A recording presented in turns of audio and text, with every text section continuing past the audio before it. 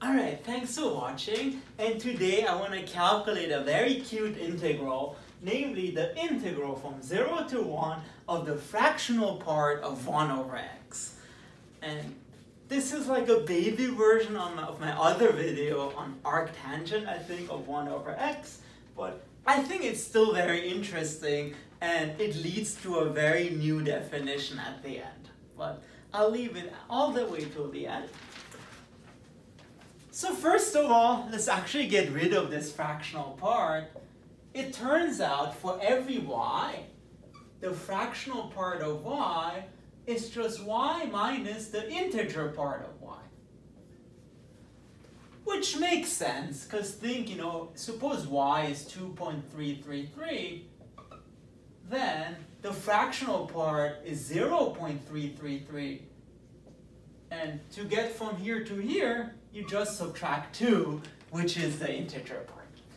So this then becomes integral from 0 to 1 of 1 over x minus the integer part of 1 over x dx. And I know you really want to evaluate this 1 over x, but contain your excitement. We will do it all the way at the end. Because otherwise, if you do that, you get infinity, and turns out the answer is sort of the difference between two infinities. So let's keep it for now. And what we like to do is the following. So suppose this is 1 over x, and this is 0 and 1. We want to take the interval 0 and 1 and decompose it in small pieces. Namely, pieces of the form 1 over n and 1 over n plus 1. Okay. So little pieces of intervals 1 over 1, and so 1 over n plus 1 and 1 over n. So what this becomes, it's, again, little pieces of this form, 1 over n plus 1 and 1 over n, 1 over x minus floor of 1 over x dx. And now we want to take an infinite series, but let's just be very careful about that with partial sums, because there'll be something telescoping going on. So this becomes the limit as m goes to infinity of the sum from 1 to m of this thing. So just convince yourself that this is true. Because if n is 1, this is integral from 1/2 to 1. So half of this, and then integral from 1/3 to 1/2, integral to 1/4 to 1/3, etc., up to, integral from 0 to epsilon or something. All right, great, because now we can actually evaluate this integral and we don't have to worry about infinities. So this is limit m goes to infinity of sum from n equals to 1 to m. Now, if we want, evaluate the ln. So it is ln of 1 over n minus ln of 1 over n plus 1 minus integral from 1 to the n plus 1 to 1 to the n of the integer part of 1 over x. But now, notice the following. We know that x is between 1 over n plus 1 and 1 over n. And in fact, sets of measures 0 don't really matter. So let's assume x is strictly between those two. Then 1 over x is between n plus 1 and n. Remember, when you take reciprocals, you change the order. So in particular, because 1 over x is squeezed between those two integers, the floor of 1 over x is just n. So on those little chunks, the floor of 1 over x just becomes n, which is much easier to evaluate. You just get a constant. And so let's continue this calculation. Right, that is,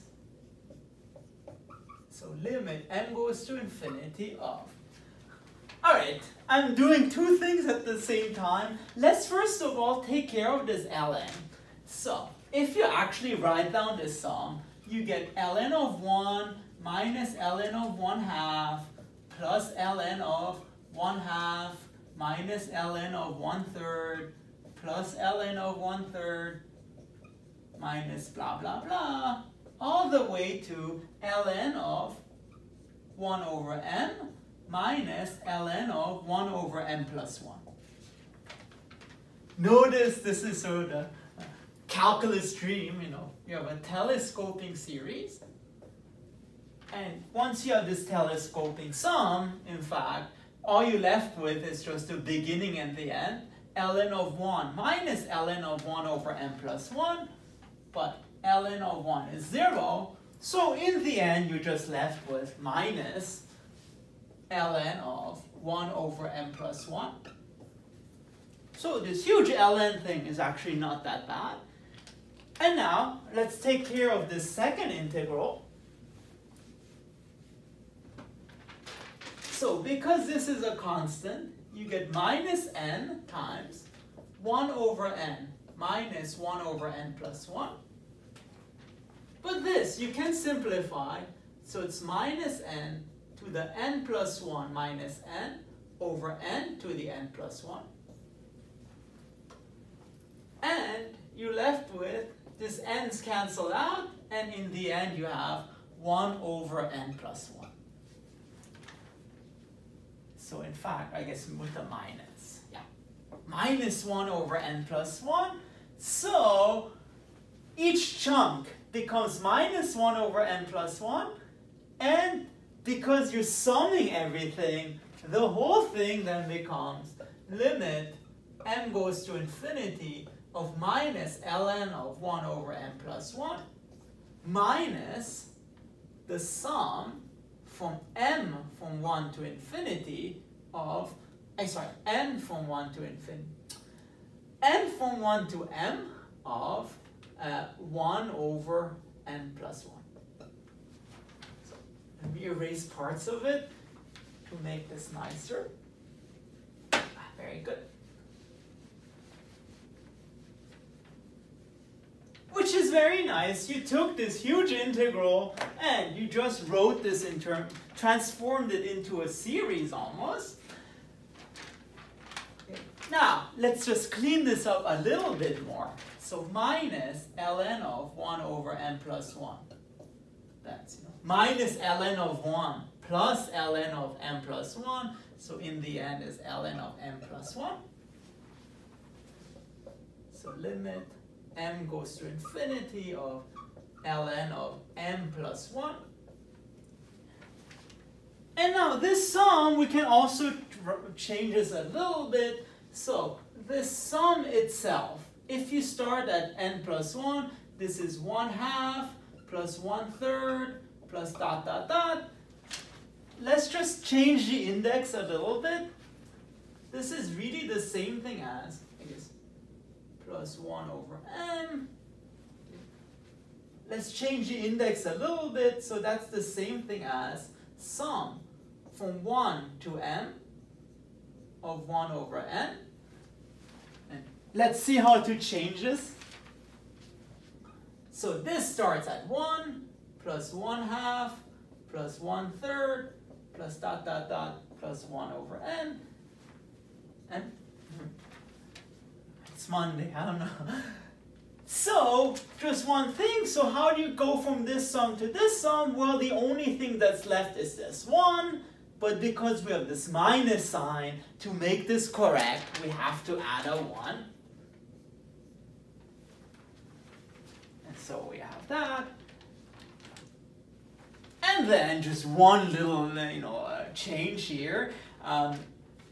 If you want to just add and subtract ln of m, that's completely fine, but we want to let m goes to infinity, so doesn't matter if you use ln of m plus 1 or ln of m.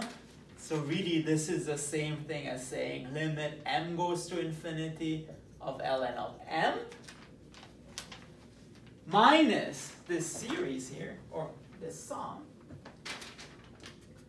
minus minus sum from n equals to 1 to m of 1 over n, and this thing minus plus 1. All right, and now here comes the cool thing. This number, we don't even know if it's positive or it's negative. We don't even know if it's finite or not. But it turns out, I don't know the proof of it, but it turns out that this thing is actually a finite number and it's negative. It's what's called the Euler-Mascheroni constant. Or I guess minus this. So this equals to minus gamma plus 1, where gamma is to be defined as the difference of those series. So gamma, the definition is, if you want again, the limit as n goes to infinity of the remainder. So n from 1 to n, 1 over n minus ln of n. And as I said, it's called the Euler-Mascheroni constant.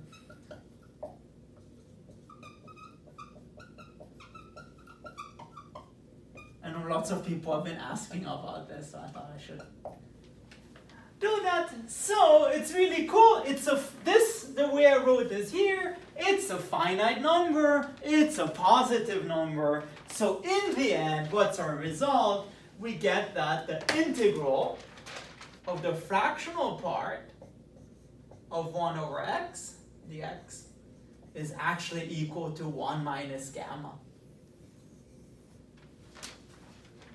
So unfortunately, there's no better, description of this. I wish the answer was like 1/3 or something, but it's still nice if you take this constant as a given. And so if you like this little integral excursion and want to see more math, please make sure to subscribe to my channel. Thank you very much.